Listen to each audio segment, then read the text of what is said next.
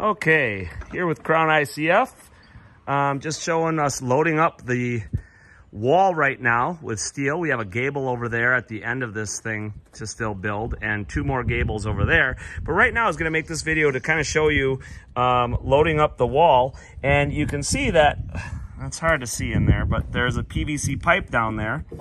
And I'm just going to grab my rod here and I'm going to feed it down my wall.